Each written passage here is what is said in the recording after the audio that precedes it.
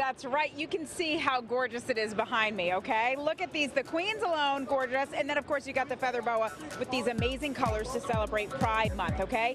We are breaking world records starting at 11 o'clock. And joining me this morning is Spencer Camerano, the adjudicator with the Guinness Book of World Records. Yes. So, how does this all work? So there are guidelines that all of our records must meet, and they each have a different set of guidelines. So today, what I'm going to be doing as the official Guinness World Records adjudicator is I'll be making sure that it's one continuous piece, that there's a clear pattern throughout, and that all the measurements that were done are correct, and that it beats our current record. I mean, don't get me wrong, I love the campy theme for Pride, but how do you even figure out what world record it is that you want to break? I mean, a feather boa, what? So this is all the idea of Ripley's, believe it or not, Times Square and Madame Tussauds, New York.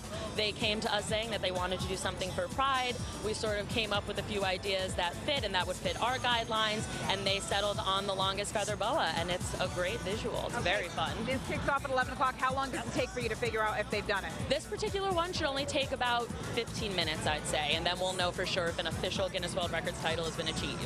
Okay. Well, Natalia joins me here from Madame Tussauds. How did you guys get involved with this? Well, Madame Tussauds is constantly striving for interactive experiences, and we thought to ourselves, let's collaborate with our sisters here in Times Square, Ripley's, believe it or not, and we wanted to come up with a really fun, engaging experience and event to celebrate World Pride, and why not to bring all the queens out on 42nd Street, get everybody together, and do something really fun and extra. And also tell me about the Trevor Project. People can come down and donate? Yeah, so both attractions are giving guests an opportunity to contribute to the Trevor Project, being that it's such important organizations, particularly for this community, and particularly for Pride.